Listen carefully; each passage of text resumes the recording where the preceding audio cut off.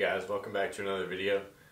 Today we're going to be going over the front end suspension braking system and then the rear end axles as well as suspension and A-arms.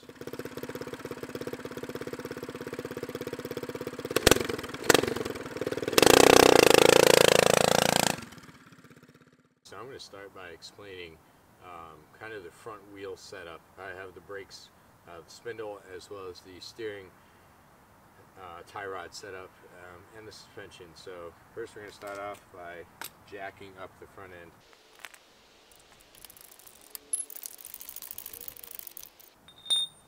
Okay, so now that that's up, we can use our impact wrench to take off the front wheel. Okay, so now that the front wheel's off, we've exposed the hub as well as the brake caliper. Again, these are off of a 150cc, I believe, go-kart. They happen to fit perfectly on here. They slide right over your existing 5/8 inch front spindle here. I added a 5/8 inch tubing over the intersection here because the inside bearing is slightly larger than the outside, and then just another piece on the end, and then I drilled a hole in the end of the spindle and tapped it for a 5/16 inch bolt. I'd like that to be bigger, but because of the size of the spindle, that wasn't really an option. As far as mounting the caliper here, that's mounted using 5/16 inch bolts going through 1/4 inch angle iron.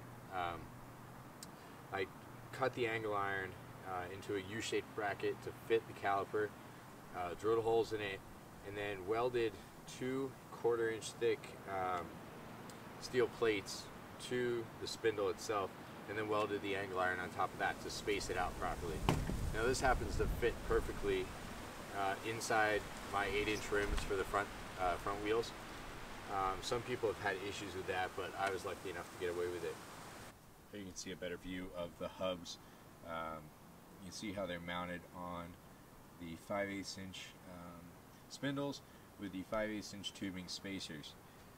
I actually replaced the studs here on the hubs to 3/8 inch bolts for a number of reasons, but mainly the ones that came with it, I couldn't quite find a lug nut to fit on there.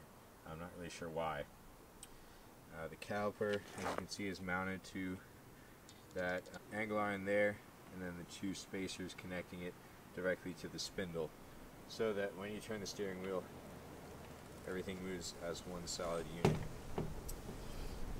The tie rod here, standard tie rod that came with the Spider Box go-kart rack and pinion setup. I have a used one that I was able to clean up and it worked perfectly fine. The boots are not perfect, they have a couple cracks in them, but that's no big deal. You can see that there's some rust here. I had to do an extension to these because I had the longer A-arms in the front. So I just cut out a piece and welded in some 5/8 inch rod. Actually, addressing the rust issue over the entire go-kart, for the longest time I've been just changing things constantly. Really never a set goal in mind. So I always tend to change things, and if I were to paint it, I would constantly be grinding it away and redoing it. So I don't really see a point to paint it yet. I'll just be able to take a flat disc and get rid of the rust when it does come time to paint it. Moving forward to the steering system. Like I mentioned, Spider Box rack and pinion with your standard knuckles there, going up to the top one. And then here we can see I actually cut off the splines that originally came with the shaft that ended here.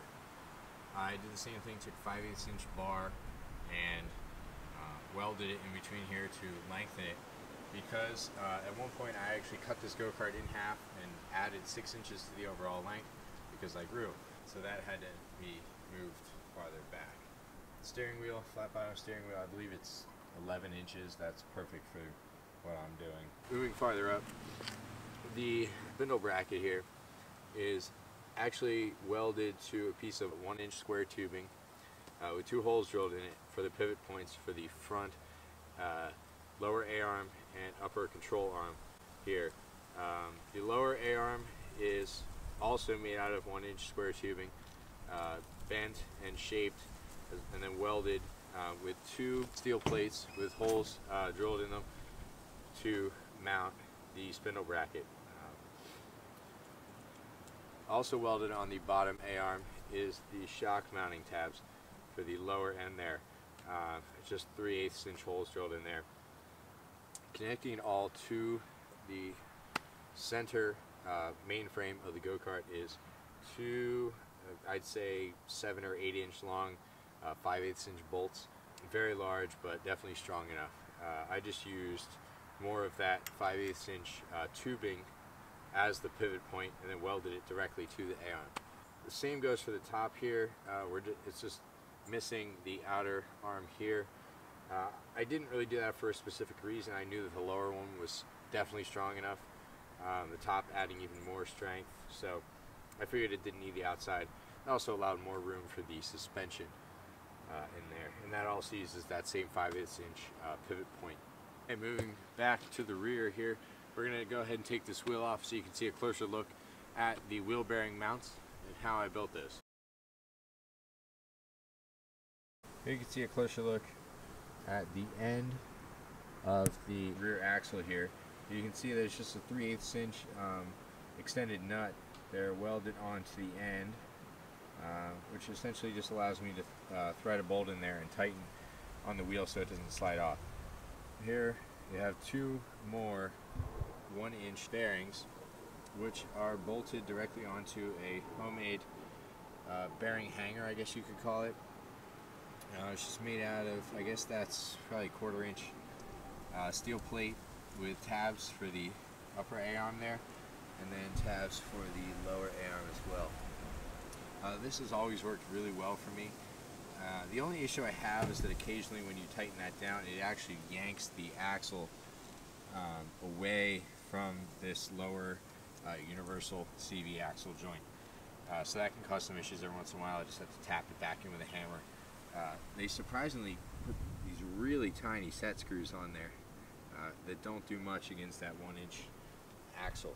Okay, now once the rear tire's off, I'm going to explain how my universal joint system works. So to better do that, I'm going to go ahead and take off the rear shock here. You can take 14mm wrench, 14mm impact socket. Now you can see how this system works.